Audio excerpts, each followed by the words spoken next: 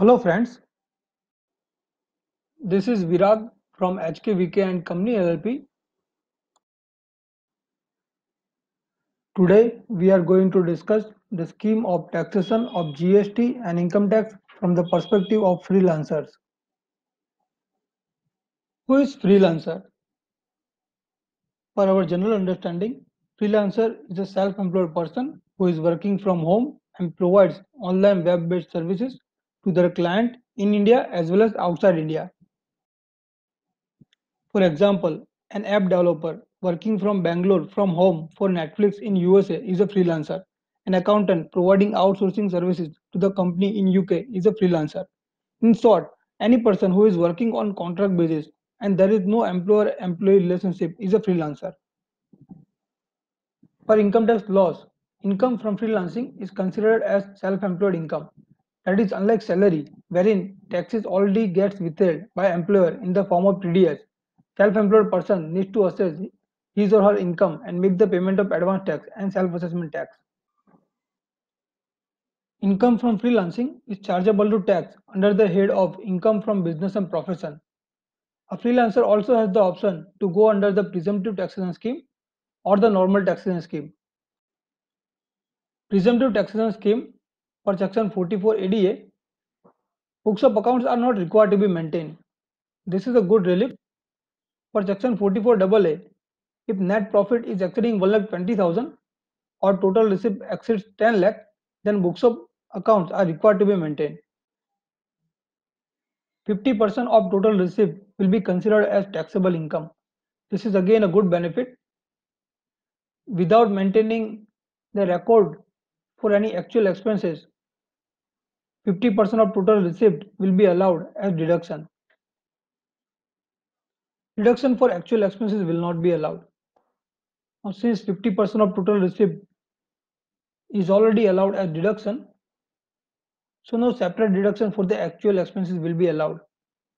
Tax planning opportunity is not available. Minimum compliance and professional fees.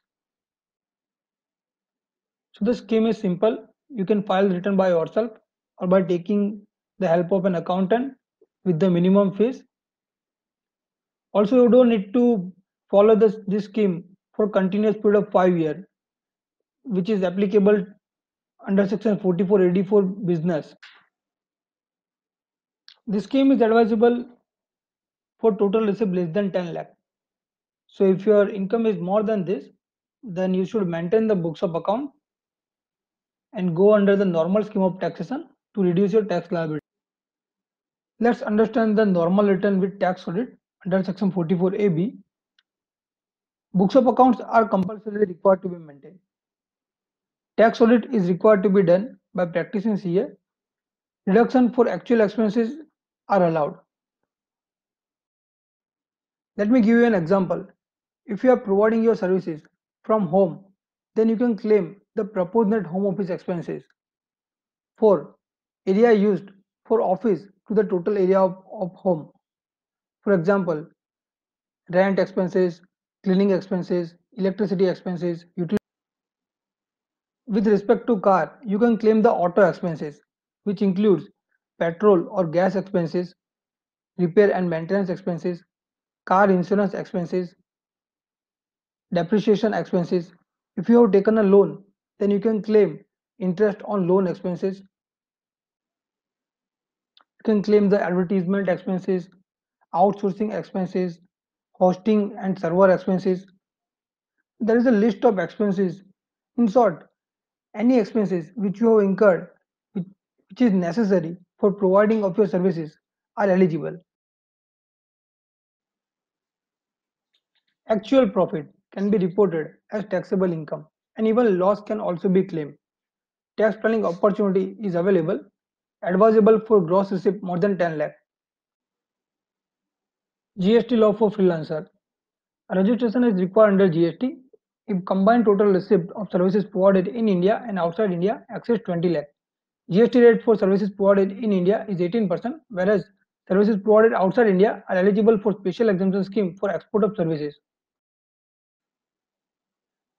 Since most of the freelancers are providing services to their foreign clients, so let's discuss in brief about GST scheme for export of services. GST scheme for export of services. GST rate is 18%, but for exporter it is zero rated. Letter of undertaking can be filed for export of services without payment of IGST. If LUT is not filed, then freelancer first needs to make the payment of IGST at 18% and then file a claim for refund. GST paid on expenses are eligible for receiving refund of ITC. With respect to return filing, if total receipt is not exceeding 1.5 crore, then quarterly GSTR 1 is required, otherwise monthly GSTR 1 is required. Apart from that, monthly GSTR 3B and annual GSTR 9 is required. GST on import of services. This is something new. Earlier there was no service tax on import of services, but with a view to tax GST on import of services, GST department has issued rules for OIDAR services. Following services have been included: online advertising, cloud service provider, e-book, movies, music, software, and other intangible services via telecommunication network or the internet, providing data or information retrievable or otherwise to any person in electronic form through a computer network, digital data storage services, online gaming services, online supplies of digital content like movies, television shows, music, etc. For the easy reference of the GST scheme for service provider, we have prepared this chart. On the left hand side is the scheme for the import of services, and on the right hand side is the scheme for export of services. On the left hand side, if OIDAR services provided from outside India to service recipient in India, we need to check it out whether recipient in India is registered under GST or not. If he is registered, then recipient needs to pay GST on reverse charge basis, and service provided outside India is not required to register. On the contrary, if recipient in India is not registered with the GST, then service provided outside India is required to compulsorily register without any limit and make the payment of GST. For example, there are huge number of customers in India for Netflix, which is a company in USA.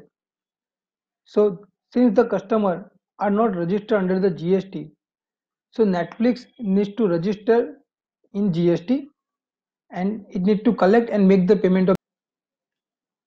On the right hand side, any type of services, not only OIDAR services, provided from India to within India or outside India, if turnover exceeds 20 lakh, then registration is required compulsorily within 30 days. Thank you so much friends for giving us your precious time and watching this video. We hope that this video has helped you to understand the taxation scheme for freelancer in India. If you have any question, then kindly post them into the comment section below. Thank you so much.